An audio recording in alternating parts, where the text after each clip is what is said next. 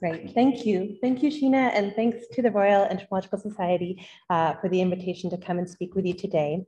I was asked to speak about the kind of intersection between my research work and the outreach that I have done throughout my career to diversify entomology. And so I thought I would start by kind of giving you some background as to why the latter has been so important to me. So I'm one of a set of twins. My twin and I were born in Canada, and we were born to people who were not academics. So no one in my family really went on to do any postgraduate work. My mom was an art teacher and an artist. This is one of her flower pieces that she did. And my dad was a retired Marine Corps drill instructor who sold computers. So they really knew nothing about entomology and even less about kind of the discipline of academia.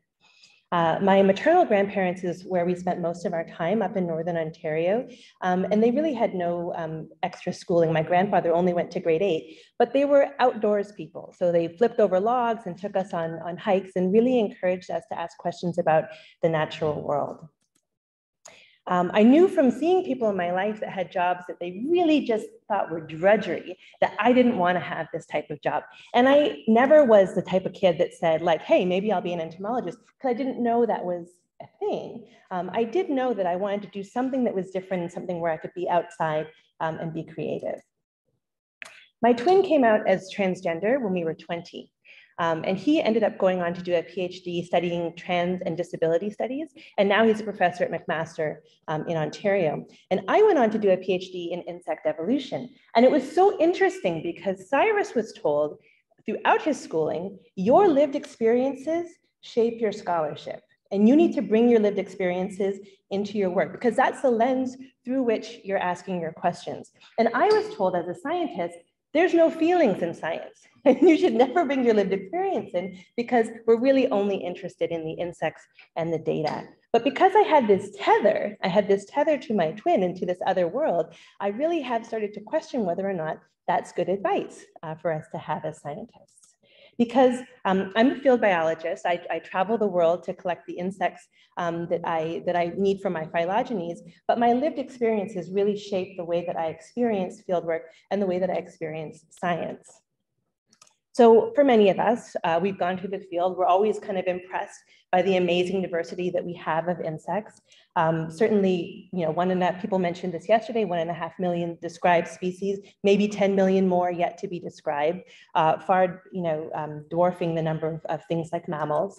When we look across this heterogeneity of insects, we see extreme variation in form, function, size, shape, and the groups that I've mostly focused on for my research career are the Odonata, which are the dragonflies and damselflies, and the Blattodea, which are the termites and cockroaches. The questions we mostly pose are questions that are systematic and that are taxonomic. So we're interested in asking questions that tell us how different insect groups are related to each other. And I'm really interested in the drivers of diversity. And so to answer those questions, we really need to know when, right? The timing of diversification events so that we can figure out what may have driven certain groups to be very species rich and other groups to be rather species poor.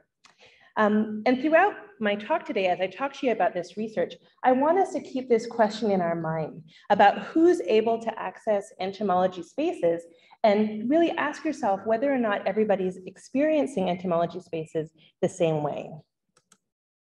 So in the United States, we talk a lot about, we call it DEI. We have the acronym kind of switched around. And these hexagons are from a figure from the National Institute of Health that indicate many different types of diversity. Those with an asterisk next to it are ones that our government determines to be underrepresented groups in STEM, technology, science, technology, engineering, and math. And certainly if we were to ask any one of us, if we were to talk about it during coffee break, we would all say, yeah, our shared values are that we want everybody to participate. We want everybody to be feeling safe in our field experiences. And we really think that biology is a place for everybody. This is certainly something that I would say I have it on my website for my lab.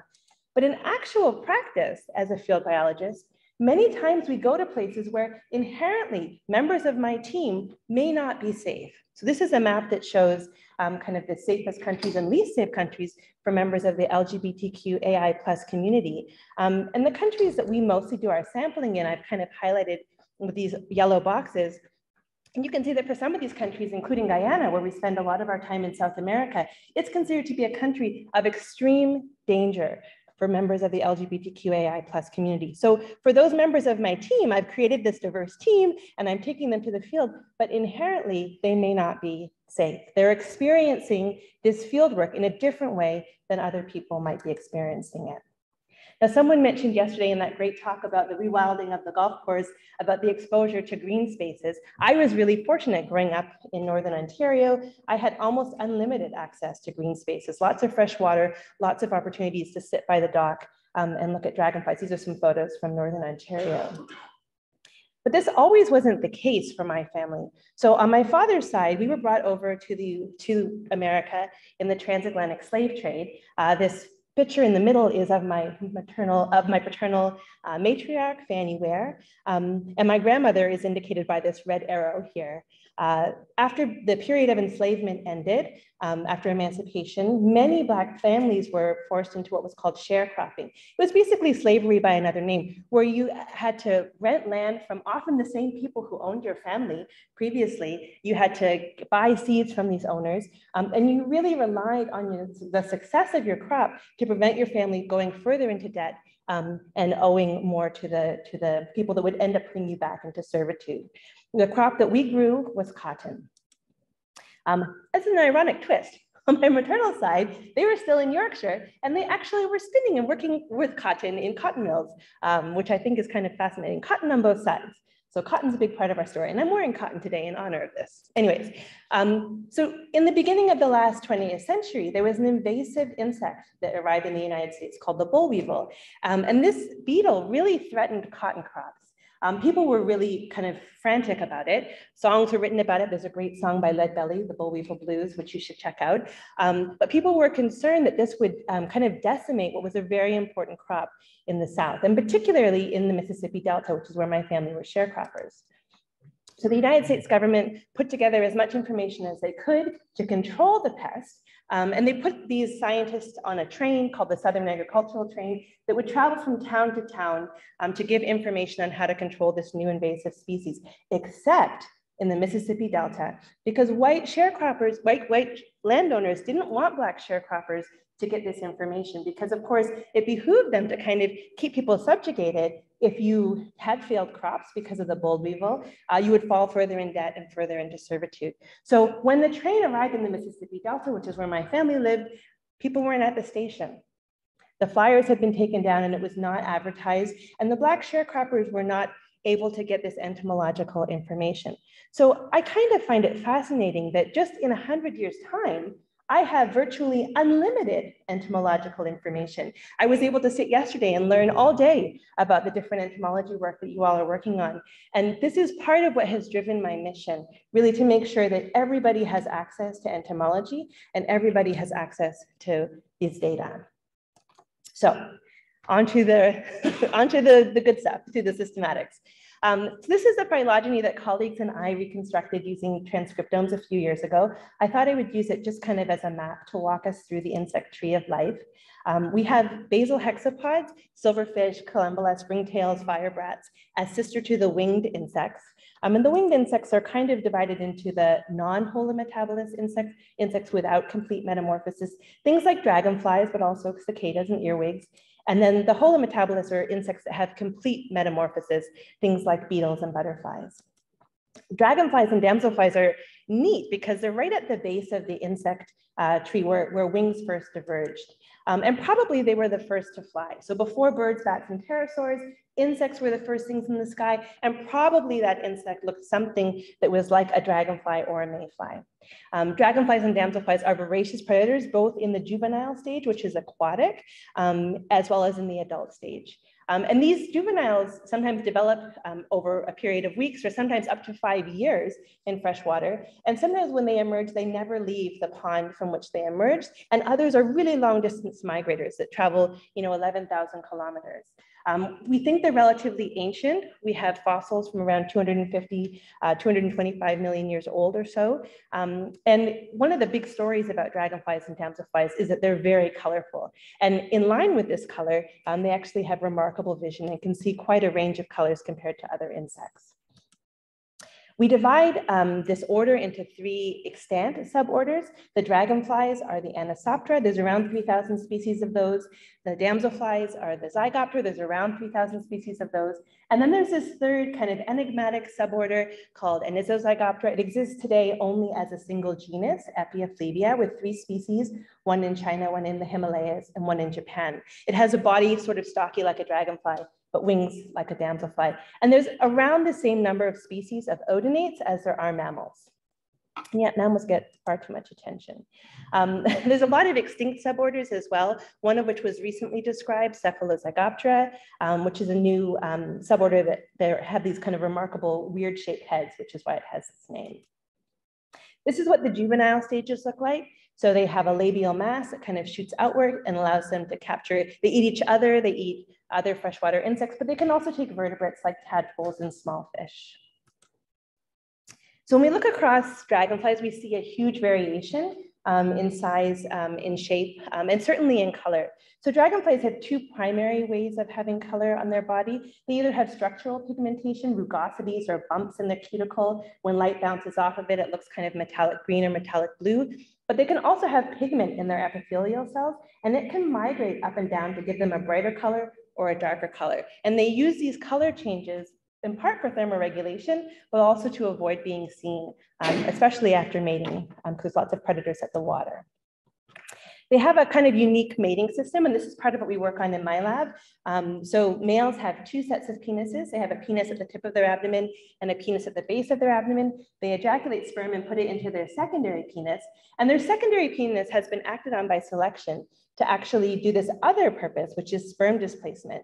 So these are some SEMs of what the secondary penis looks like. Females can mate multiple times, and she stores sperm in her sperm storage organs. Males, to try and ensure paternity, presumably scrape out the previous male sperm before transferring sperm to her. This is kind of a neat system. It's called indirect sperm transfer because they're not directly transferring sperm from their primary penis, but rather from their secondary penis. Females actually have a kind of a unique part of this story too. So females presumably want to have some control over their reproductive output. And so over time, they've been acted on by selection. So they have both a short-term storage, which is presumably where the male the secondary penis can reach, but then way in the back, they also have long-term storage. We don't know exactly how females choose among the sperm that she uses to fertilize her eggs, but we do know that it's not last in, first out. She is making some decisions about which sperm she's using to fertilize her eggs. One of the things that has been fascinating to me is that not all dragonflies lay their eggs the same way. There are 2 main ways that eggs are laid. All damselflies and most dragonflies do what's called endophytic oviposition. It means that they lay their eggs within plant material. They have a traditional ovipositor. They cut a hole in plant material and deposit their eggs in kind of one at a time. It's really time consuming, and their clutch sizes are really constrained by the size of the plant in which they're laying their eggs. But by contrast, there are these 2 groups, one of which is a superfamily, Libelluloidea, and the family Gomphidae. They instead have a reduced or vestigial ovipositor, and they just kind of squirt their eggs out in a clump and tap their abdomens on the water. It's much faster, which might avoid, the risk of them being taken by frogs and birds and other things that are constantly eating them at the water. But also their clutch sizes can be quite large because they're not constrained by that finite size of the vegetation. So if you've ever seen dragonflies kind of tapping their abdomen on the surface of the water, or even on the surface of cars or windshields, it's often members of these 2 groups. That's what they're doing. They're kind of dispersing their eggs. They can't distinguish between the surface of water and the surface of cars. So to really understand the evolution of some of these reproductive strategies, we need to have a phylogeny. We need to have a good tree of life for dragonflies. So we're interested in asking questions about which came first, damselflies or dragonflies. We're of course interested in understanding how different families are related, but ultimately my goal was to try and figure out how many times the ovipositor has been lost. So traditionally, most of the systematics that was done with dragonflies focused on wing venation, in part because this is a really easy character to see. There's lots of wing veins. But of course, wing veins actually impart some stiffness to the wing. So denser wing venation actually makes a wing stiffer. Sparser wing venation tends to make the wing a bit floppier. And so although there are patterns that you see that vary among families, wing venation is not a good reflection of evolutionary history. It's actually strongly correlated with flight behavior. So long distance flyers tend to have stiffer wings. Flyers that are maneuvering in and amongst vegetation tend to have slightly different wing venation that allows for maneuverability. So we tend to not use we tend to not use wing venation very often in our analyses anymore. So we want to use these phylogenies to ask questions about the evolution of color. And we're also really interested in this dispersal capabilities. We know that from some of the work that we have for our new grant that we're working on right now, which is called GEO, Genealogy and Ecology of Odonata, we know that the groups that have the highest species number tend to have the widest range of color and also the widest range of wing shape and flight behavior. So this is a phylogeny that we reconstructed, a tree of life, if you will, for about 136 dragonflies and damselflies, close to 500 genes. We've also reconstructed phylogenies using transcriptomes, close to 3,000 genes. Many people would tell you this is a lot of data. It's actually remarkable to me that we can get this much data now compared to what we did when I was in graduate school. But what's neat is that we're starting to kind of converge. So we're finding congruence among studies. It seems like perhaps damselflies are the earliest diverging lineage with that third suborder, and this is Zygoptera, a sister to the dragonflies. So the ages that we recover using molecular data, molecular age estimates and fossils suggest that perhaps damselflies are around 225 million years old. In general, within the actual tree part of damselflies, it's utter chaos. Complete systematic revisions are being done. Really, I mean, at one point we thought maybe there were 13 families, now maybe there's 50. So if you like chaos and you want to work on revisionary systematics, damselflies is a really good group to work on. As I mentioned, that third suborder, the one that exists today only in China, the Himalayas, and Japan, we recover this as sister to the dragonflies. It forms this monophyletic group, a group that shares a common ancestor called Epiprocta. And it has a unique disjunct distribution, and we're doing a lot of work looking at its biogeography. For dragonflies, we similarly recover the age to be around 225 million years old or so. And we feel pretty confident about the relative positions of the different families. But I asked you this question before, I was telling you this question before about the evolution of the loss of this ovipositor. So if we kind of zoom into this part of the tree, we find the two groups that have lost their ovipositor, the ones that just tap their abdomen on the surface of the water, they're not sister taxa.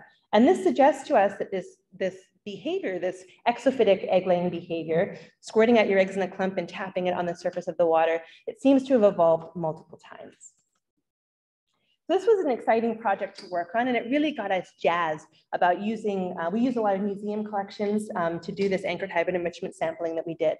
But of course, whenever those of us who work with collections start doing this, we have a lot of other questions. And it has to do, again, with this idea of who's able to access entomology spaces.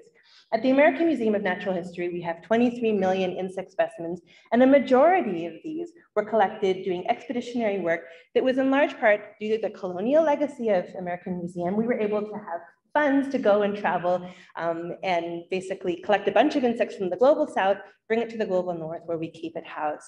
So we were starting to ask questions to ourselves about who can access these data and how we can digitize them and make them available for everybody. We were interested in finding out whether or not there was usable DNA in any of these old specimens. How old could we go? Certainly, we weren't very confident, but we were surprised. So we did a test where we looked at dragonflies that were up to 100 years old. I think the oldest one we did was from 1909 from the Naturalis Museum in the Netherlands and the American Museum of Natural History. And we found that for most of the taxa that we had at least 100 loci that we were able to sequence, some up to 1,000.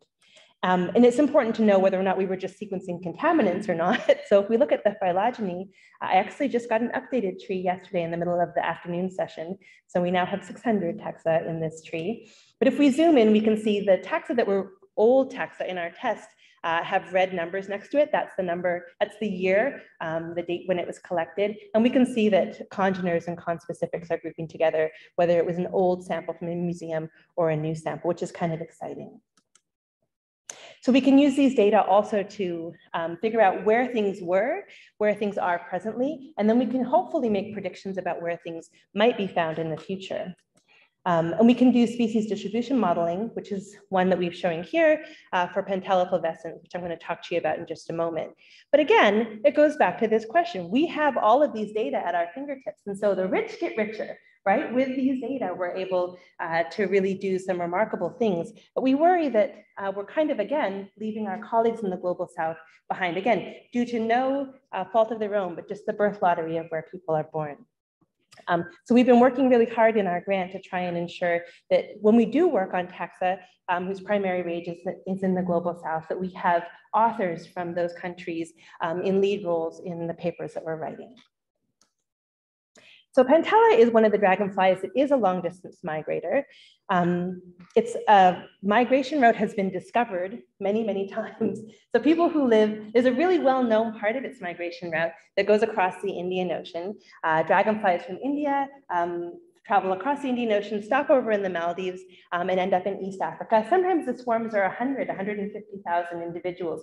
I was fortunate enough to see one of these swarms when I was in Punjab, and it was really remarkable.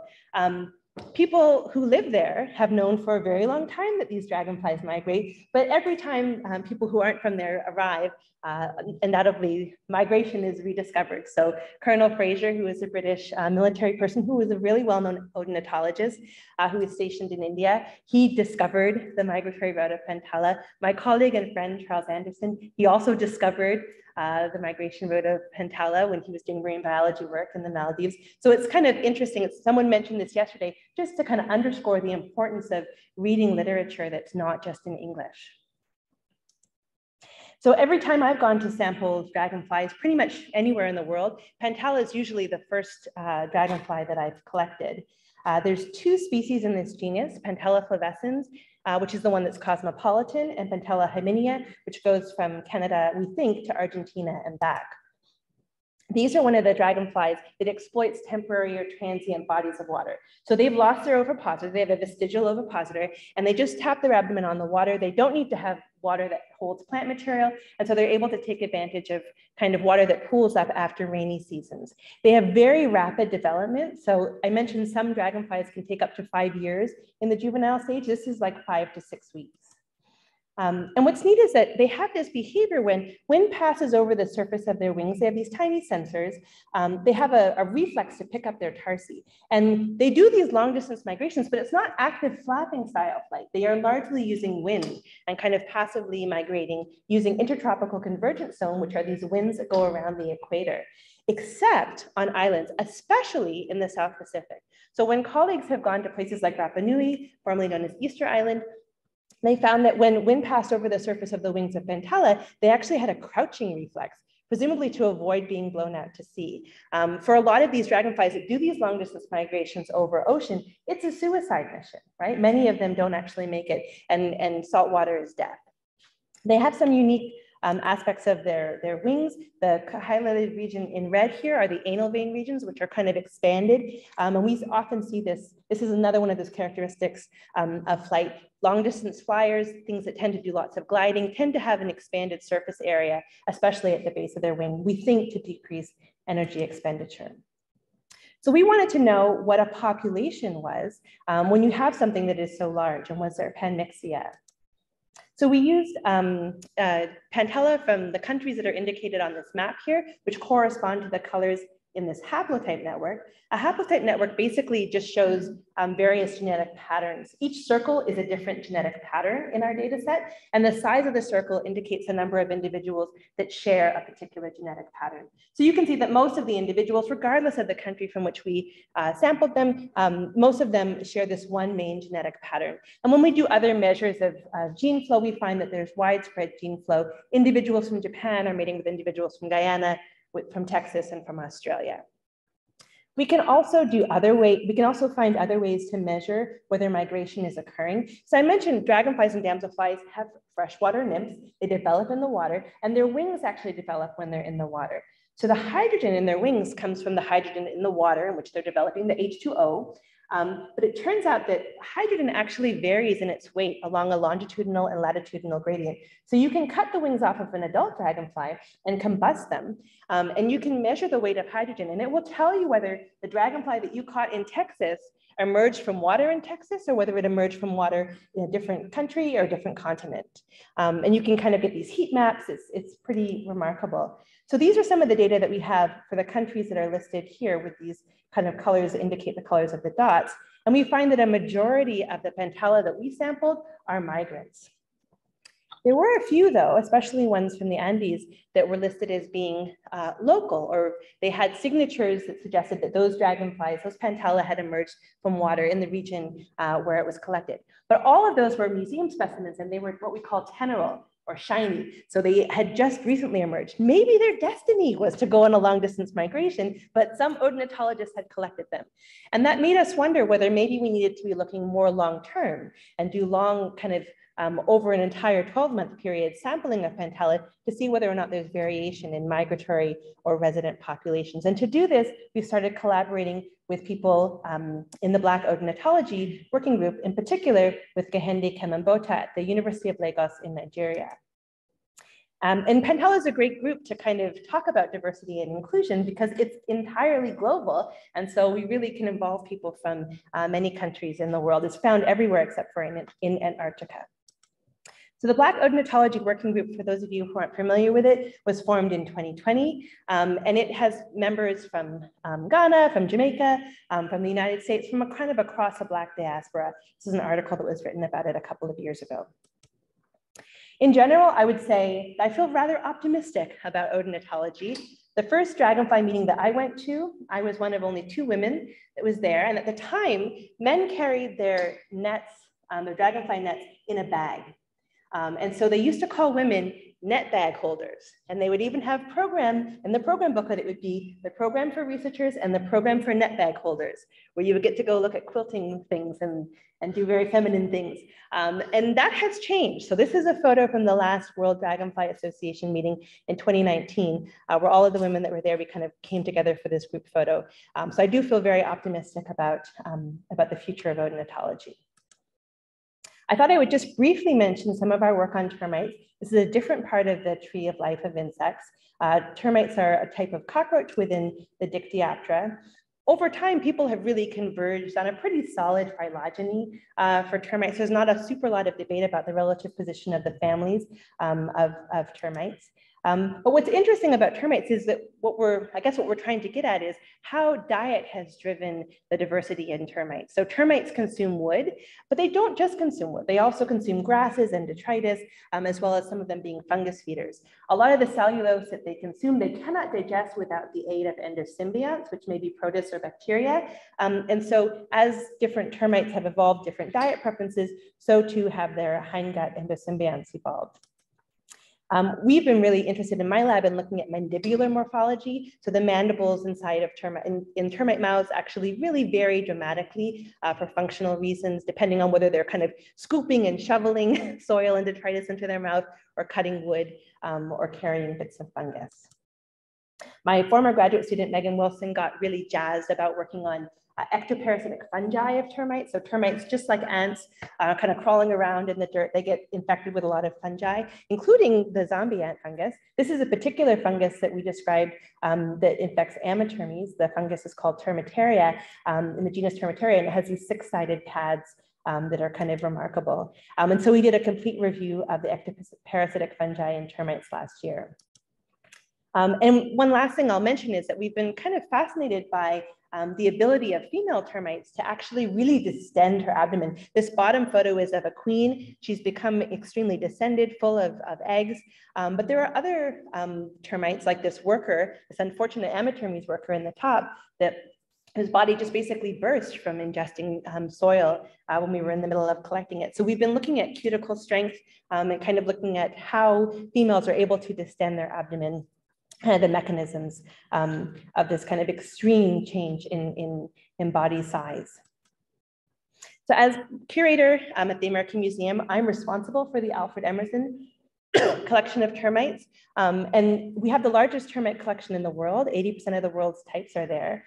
But what's so neat about Alfred Emerson is that he was a PhD supervisor of my hero, my heroine, Margaret Collins. She was the first Black woman to get a PhD in entomology in 1950.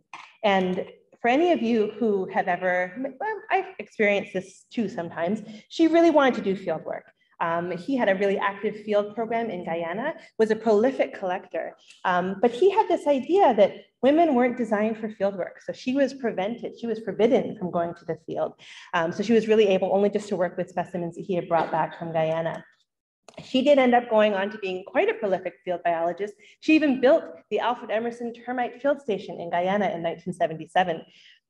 But while she was going through her life, publishing work on reticulotermes, on azudotermes defensive secretions, she had this lived experience that really shaped how she was able to access entomology spaces. She was invited to give a talk at a white university, University of Florida.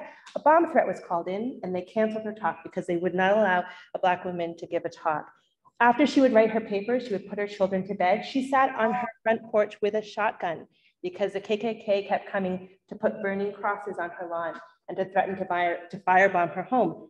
That is a lived experience that's shaping the way that she's accessing entomology spaces and shaping the way that she accessed her research. It is kind of daunting. I feel overwhelmed, even in my 2020 life, to imagine how much work she was able to accomplish and publish while also sitting with a shotgun on her porch in the evening. It kind of blows my mind. So if you haven't read about her, I encourage you to look her up. She really had a remarkable life. In my office, one of the first things that I inherited when I got my job was this portrait of Alfred Emerson that his daughter had painted for him, of him in the 1920s. And my former graduate student, Megan Wilson, is an artist. So she painted this portrait of Margaret Collins to sit with him in my office, which is nice. I get to see her every day. So I've certainly not experienced any of the trials that Margaret experienced, but I will say that sometimes collecting termites has been perilous. Certainly for African-American people, especially if you're collecting in the south of the United States, it can be quite dangerous. And when I've been collecting termites along the border of Arizona and Mexico, we were routinely stopped by Border Patrol.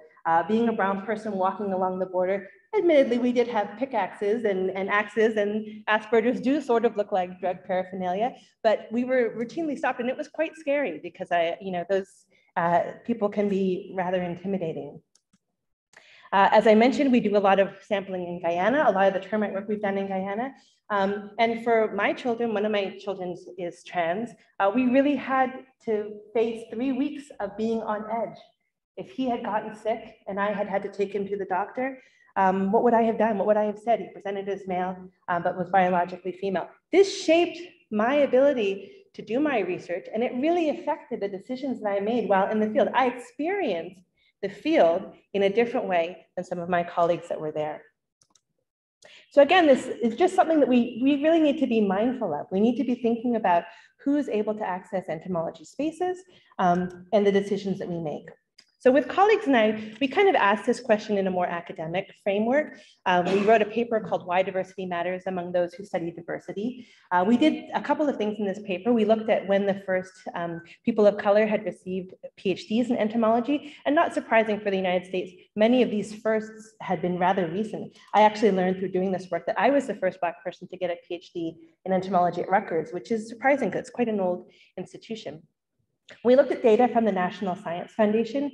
We find that there's extreme underrepresentation. The amount of gray in these circles indicates the amount of underrepresentation, extreme underrepresentation for members of the Black and Hispanic diaspora in entomology.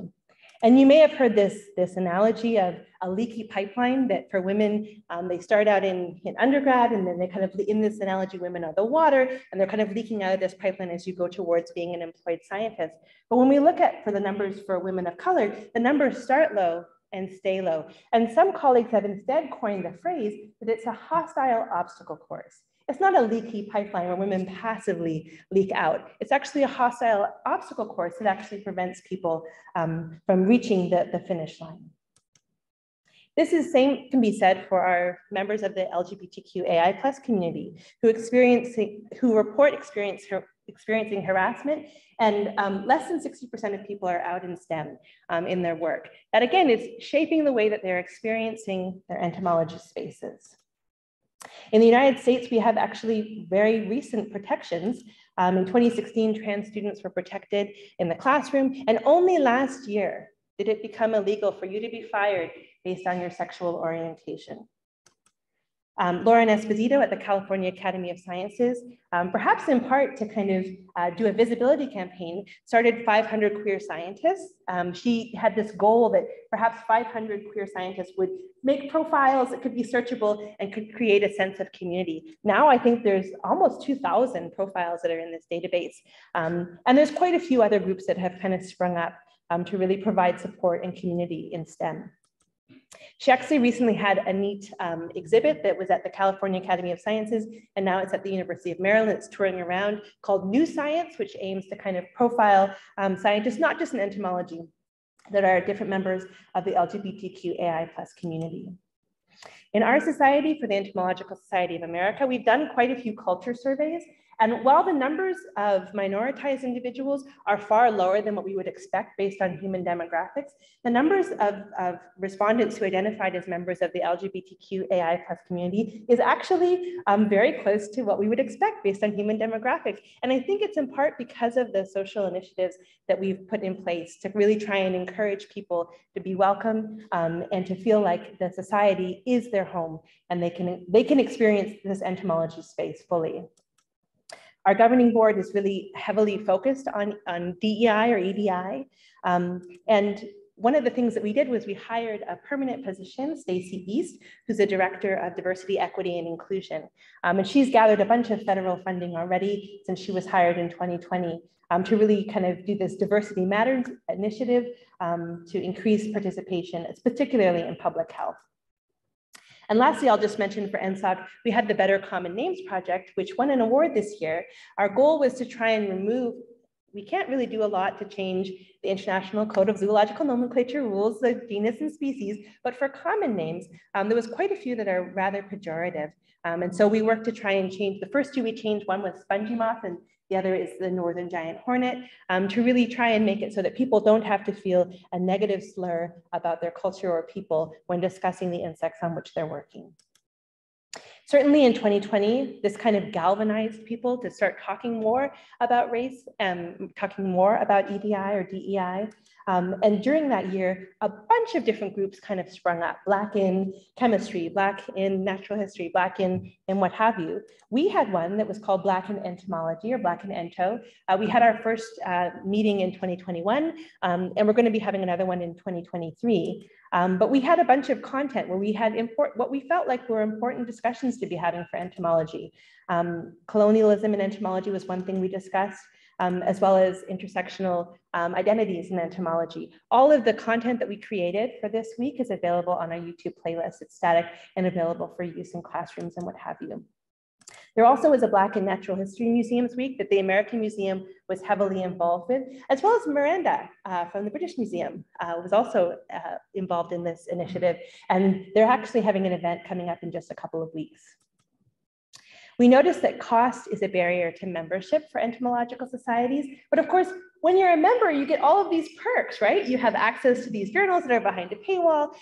You sometimes get cheaper registration. And so with colleagues, we started a group called Entomologists of Color, or Ento22. And the goal of this group was really just to provide free memberships to entomological societies. So if you go to our website or point your students to this, there are these drop-down menus. People can, students of color can select up to 3 memberships per student. We're happy to pay for.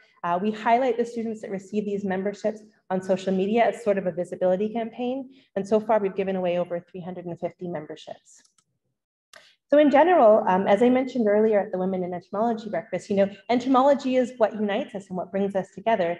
And I'll just end on a perhaps slightly somber note to say, what does this mean in terms of insect decline, right? We know that probably the majority of insects that are out there are in the global south and in tropical areas, but those aren't, and this was mentioned yesterday in one of the talks, those aren't necessarily the people who have access to the capacity to do some of the research on insect decline. We also know that people who are going to be most impacted perhaps by climate change are those people, especially related to food security, that are in the global south. So with colleagues, we have a new grant It was just announced in August. So with Christy and Dave, Eliza and Chris, it's a research collaboration grant, a research collaboration network grant to kind of ask some questions about insect decline and synthesize some of the data, and hopefully collaborate with members of Glitters and Druid to kind of tackle some of these questions and make sure that everybody has access to these data. I would say insect decline, like all of the things that I talked about today, really, these are all global questions, and we really need global participation and global solutions. These are some photos of my kids when they were younger. They're teenagers now, 17 and 14. They probably would be embarrassed that I'm even showing you this photo of them, but they used to be really jazzed, not so much now, but they used to be really jazzed to go out and collect insects, just as I was.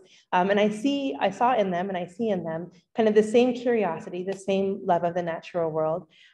This is something that unites us as humans. We're curious primates. There's far too many insects out there to be described before they go extinct. We're facing kind of catastrophic problems ahead. There's no reason at this point for there to be any barriers to participation. We need everybody to be working on these problems. With that, I'll say thank you and thank my funders, my team that I work with in my lab, and if there's time, I'll take some questions.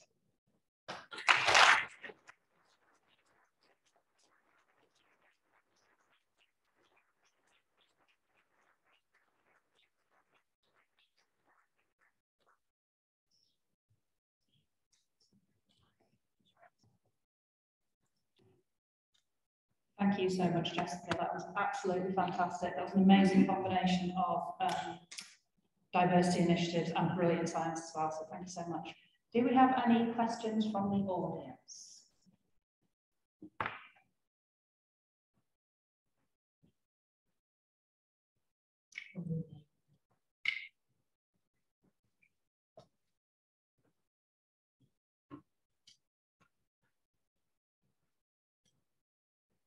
First off, hi, I'm Nalini. I'm from Singapore, and I'm a bit emotional actually because it's almost everything that you mentioned resonates strongly for my own academic background. So thank you, first off, and I echo also what Sheena said, that science is also brilliant, which is just an additional plus. So I was curious about, of course, the sex part, right, of these incredible insects that are able to manipulate paternity. So you were mentioning that there are female-mediated mechanisms of bias in paternity, and you said you weren't very sure, but could there be any indication on the differences in the morphology of the long-term storage and the short-term storage, for whether is it immediate mixture in the clutches? Maybe the early clutches have a greater mixture, and then the later clutches may have biased paternity. Yeah, that's a really interesting question. What we know is that the long-term storage is much smaller than the short-term storage. And we know that females sometimes actually give no sperm to her eggs. So sometimes her eggs are actually just empty clutches. We know that in the short-term storage, at least, she can secrete caustic chemicals that will actually digest all of the sperm and kind of clean it out. We don't know if she can do that with the long-term storage. So we're not exactly sure. I guess to answer your question, we don't really know. It's possible that there's some variation, but certainly it seems like part of the story is that she's not necessarily giving the same ingredients to each clutch. There is variation among clutches, and we're not exactly sure what triggers the release of this caustic chemical, which has actually only been found in one damselfly that they tested. Maybe it's more common in other groups. This kind of house cleaning that she does, where she kind of cleans out her bursocopulatrix. I think that what's neat is that it turns out that, I didn't mention this, there wasn't time really, but males also don't always give sperm. So sometimes they actually just give seminal fluid and very little sperm. And so the relative ingredients that go into this kind of mating combination, we still know very little about for dragonflies. Mm-hmm. Okay, we have an online question from Christopher Williams, and he says, what, in your opinion, is the major threat to dragonflies? Is it climate change, or is climate change or habitat destruction more of a threat? Can it be both? Do they have to be mutually exclusive? They might be both happening at the same time, I would say, Christopher Williams. I think that for dragonflies, there's a lot of variation, 6,500 species. It's a lot of heterogeneity in what their preferences are. Some things could be in a puddle. I mean, I joke that Pantella probably could lay eggs in a Coke can and be just fine. But there are others that are really very particular. So what we've seen in general for aquatic insects is that as particularly in the United States, freshwater and clean water acts have been put in place, and freshwater remediation has occurred. We see a higher diversity of odonates. So freshwater and habitat definitely is an important part of kind of maintaining species richness. But dragonflies some colleagues have coined the phrase climate canaries. So they're pretty good at leaving when the going is bad and going new places when the going is good. But what that does is it actually really affects communities. So we're seeing a lot of species being displaced by southern odonates that are now moving further north. We have dragonflies that used to only be found in kind of northern Africa, southern Europe, that are now well established in northern Sweden. And what that does to the Arctic dragonflies is kind of displaces them in their habitat.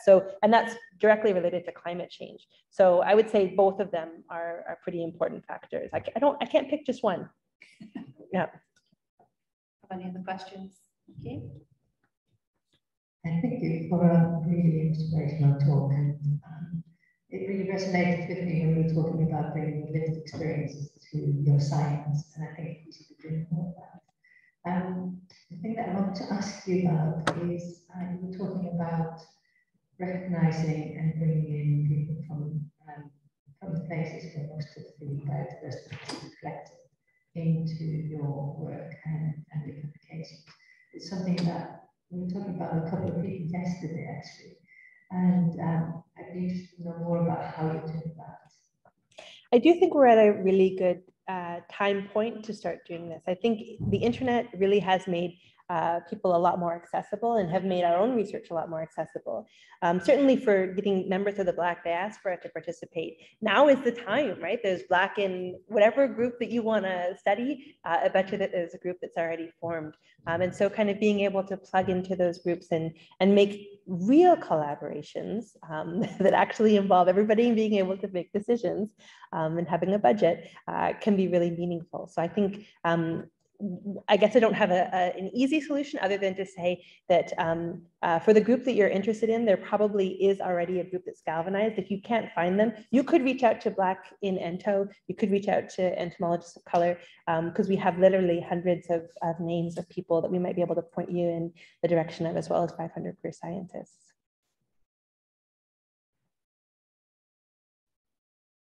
Okay, Luke has a question at the back.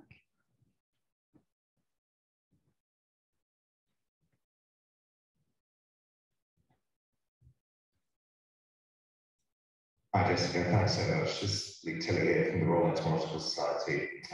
What a mind-blowing talk, both in its research and all the sort of cultural community and experiences, implications of it.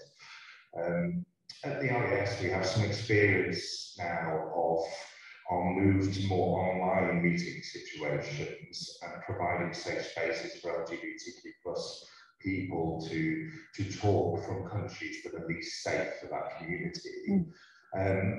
What guidance would you have for those of us that are fortunate to live in societies where it is a lot safer to be of that community, to help our fellow researchers that might be based in South American or African or Asian countries where it's much more difficult to be within that community? Yeah, that's a really good question, Luke. Well, I would say one thing is that we do kind of have the luxury of being able, I could just stand up here and tell you my son's trans and not feel afraid. I mean, I felt a little bit afraid, but I don't feel terribly afraid that something bad's going to happen. So it's really, I think, our responsibility to advocate for LGBTQAI+ people worldwide. So that's one thing that we can do, is we really do have a lot of rights and we can use our voice because we can. But then certainly when we collaborate with people, we often try to, bring people with us who we know. If we can help try and identify with people, or we talk to people, sometimes who we feel like are trusted in country. We've done this in Guyana. Of course, there's lots of queer and trans people in Guyana.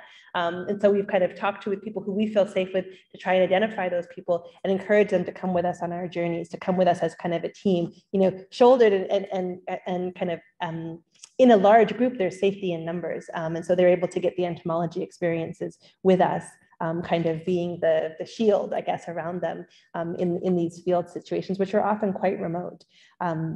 So I would say that that's one thing to do, is to really try and, if you can, try and find ways to incorporate them into your science and give them the space that you need. For our society, for Entomological Society of America, we have a lot of grants that are dedicated to kind of bringing people of color to our meeting, and they're not dedicated to bringing people of color who are also queer to our meeting, but invariably, that seems to be the people that we end up recruiting. And so being able to bring people and then help plug them into other programs that would allow them to do internships or exchanges has been really transformative. I know of a couple of students in particular that for them that really changed, that was kind of life-changing.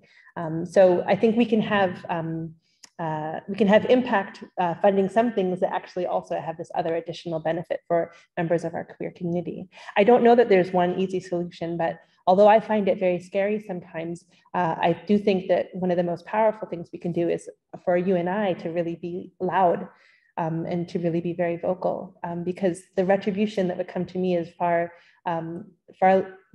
well, it's not as bad as what some of my peers are facing in their home countries.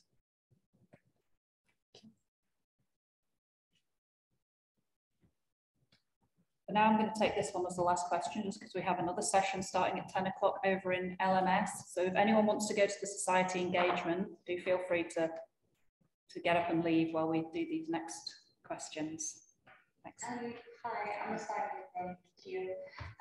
Thank you for great talk. I was wondering about the kind of intersectional aspects, because you were mentioning there's like Queer 500 and there's Black and Ento.